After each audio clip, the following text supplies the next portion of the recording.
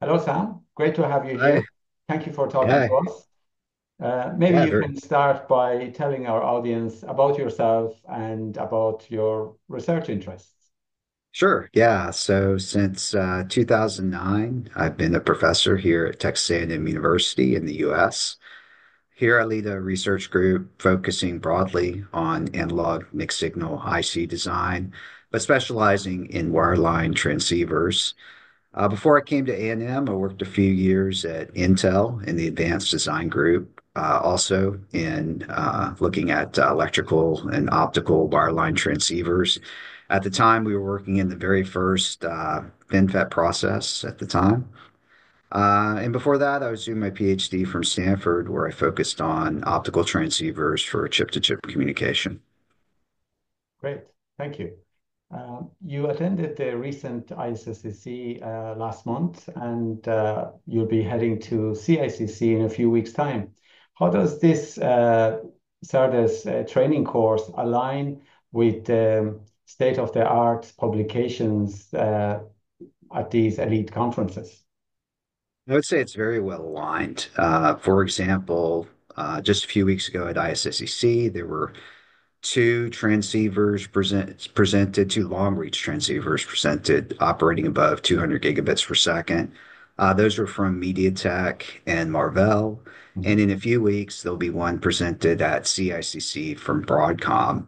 And these are very advanced transceivers with significant DSP, high-speed DAC-based transmitters, and Sure. then massively time-relieved ADC front ends. And we're going to cover, all these concepts in the class that we'll be offering. Great.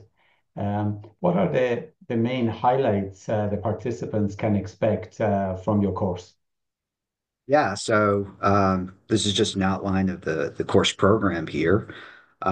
So at a high level, what we're going to do is first look at how these transceivers are architected to operate above 200 gigabits per second, to handle the high channel loss at the effective Nyquist frequency, the stringent clock jitter specifications that we have to deal with.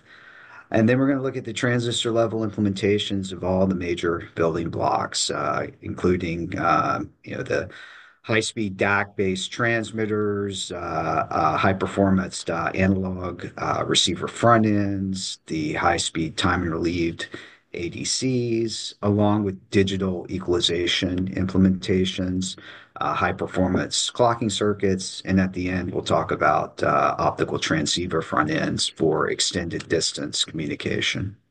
Okay, very comprehensive. Sam, how do you see the wireline road ahead? What are the challenges that must be overcome? Well, moving forward, it gets very interesting, especially beyond 200 gigabits per second. Yeah, the next natural Ethernet speed per lane rate is 448 gigabits per second. And for that, we don't have a lot of channel bandwidth to work with. And we have a lot of loss at the effective Mm. Nyquist frequency just to get out of the package and just to get to the board edge. So, in order to address that, architectures are seriously considering alternative modulation schemes other than just the most common PAM4 modulation, such as advanced multitone or multi-carrier signaling or higher order PAM. And we're going to touch on some of those throughout the course. Um, and just from a circuits perspective, we really need to implement front ends that have extremely high bandwidth. So that involves looking at advanced bandwidth extension techniques in both the transmitter and receiver front ends and efficient time-relieved ADC architectures. And ultimately, I think the ultimate solution is to actually have a co-packaged optical transceiver, which Sure. actually you see nowadays from Broadcom and their big switch chips. So we're going to touch on that at the very last lecture of the class. Great. In your opinion, what's the target audience for this training course?